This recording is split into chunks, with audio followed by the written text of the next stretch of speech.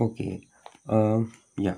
Now they asked to find the angle FDE, right? FDE, this angle. Okay. Like I told you earlier, don't try to find directly this angle.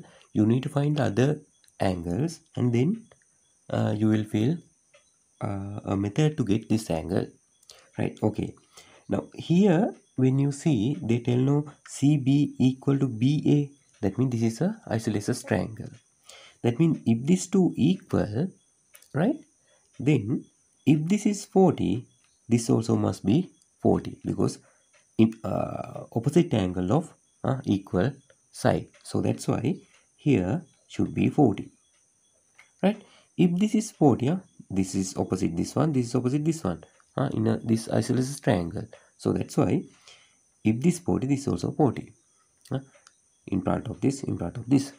Okay, then after this one, because these two line parallel, they put this parallel sign. No, that means these two line parallel, these two line parallel.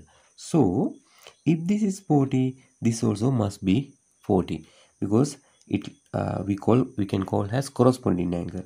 It like this way, right? F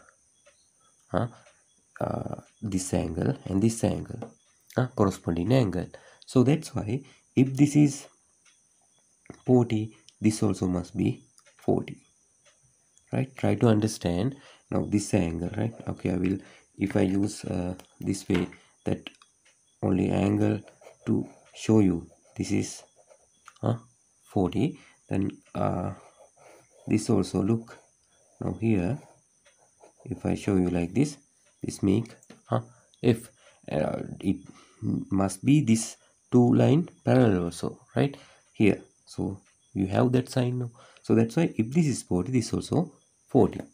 Okay, if this is 40, you can tell this is very easily what the vertically opposite angle, right? So that's why here you can tell what the FDE angle equal to 40 degree, right? That's the answer for FDE.